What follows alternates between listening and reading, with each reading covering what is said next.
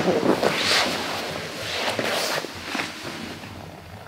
so we're going through the like modified north-south Kimura here, and your grip will actually change about halfway through. So when I decide I'm going to do this, I don't want to get up. See how I've just got like my elbow and wrist controlling his arm? I actually want to get my chest over the top of the arm here to apply a good Kimura in this case. Right, so I'll show you where we're going with it first, and then you can get the details a bit more. So I'm going to be locking down here, turning, and I'm going to get my chest over the top of that arm. Okay, like this. Now I'm dropping my elbow down, and I'll go nice and gently, but I can apply a good rotational finish for the shoulder lock. So we can rotate our shoulder inwards, right? And you know, I'm not particularly flexible in my shoulders, but I can get my hand behind my back, as you can see. All right, so I can get it to here. Some people can go a lot further than that, which is fine. But actually, it's not just a shoulder. Like your shoulder joint is actually from your scapula and your arm bone, right? And it's not just your shoulder doing that movement.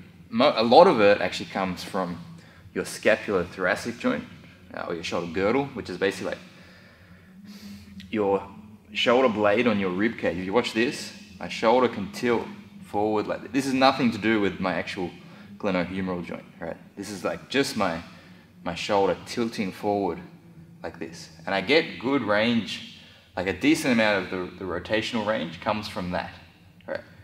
If that's blocked, okay, so if I not, and you can test this yourself, if I don't move my shoulder, you put your hand on the front of your shoulder, you can't move your scapulo-thoracic joint forward. If I block that, my internal rotation stops about here, okay?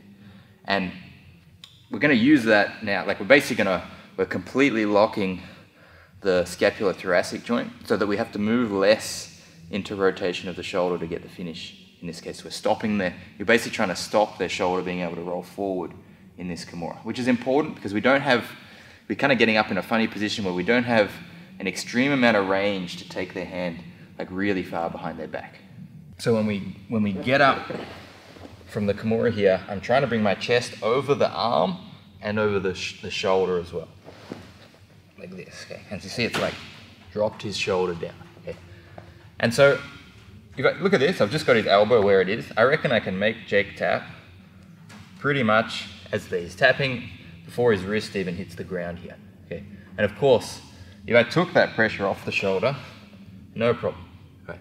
So I'll actually, and I get a little bit extra range by like lifting his elbow up a tad. We don't want to go, if you overemphasize that, you often start to lose some control. But by sagging my weight on his actual shoulder and keeping his elbow elevated, I'm making sure that scapula can't move, and his range of motion to finish is very different. Okay, again, now I've got it like locked in. If I take pressure off, the amount I would have to twist,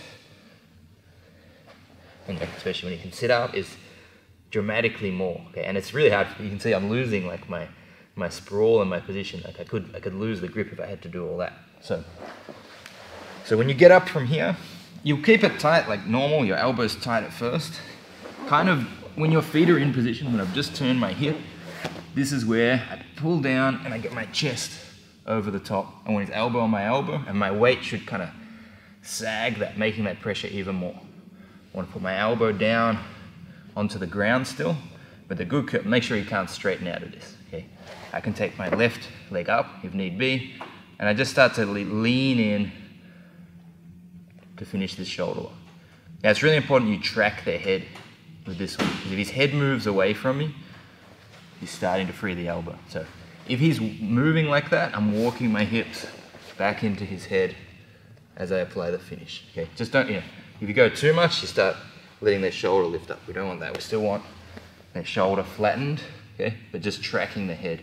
So I can, because my feet are situated like this, I can actually move my hips back into him.